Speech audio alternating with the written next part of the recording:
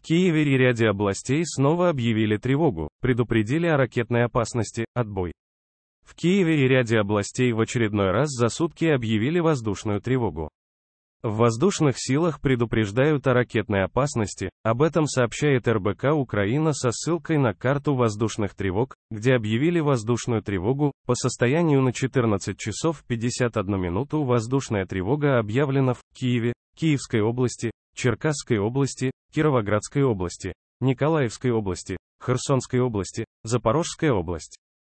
Что говорят в воздушных силах? Сначала воздушные силы предупредили о ракетной опасности в Кировоградской и Черкасской областях.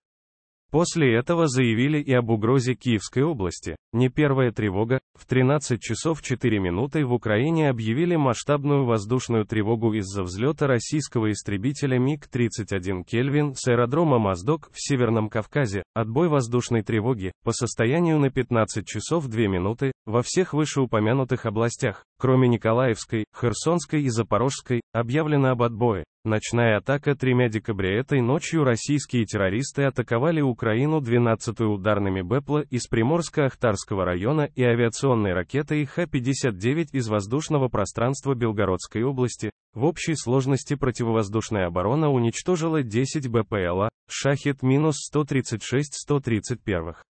Управляемая авиационная ракета Х-59 не достигла своей цели. Срочные и важные сообщения о войне России против Украины читайте на канале РБК-Украина в Telegram.